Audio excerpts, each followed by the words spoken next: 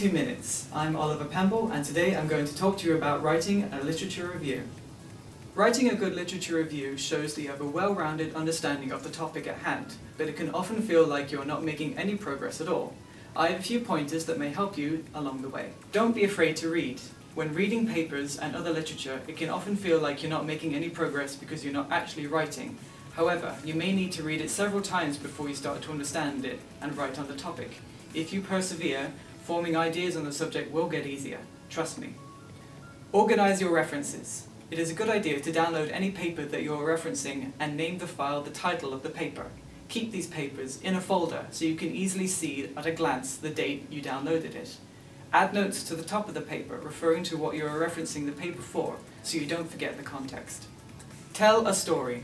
Start off by explaining the principles and concepts of the subject so the reader can grasp what you discuss later on in the review. This can be anything from applications, mechanisms, or statistical data.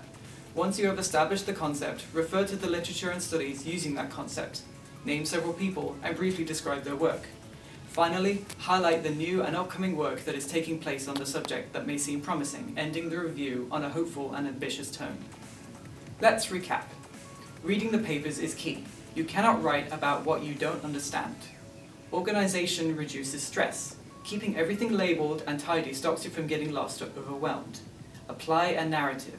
When someone finishes reading your review, they should have an understanding of your topic, so structure it in a way which allows them to retain the information.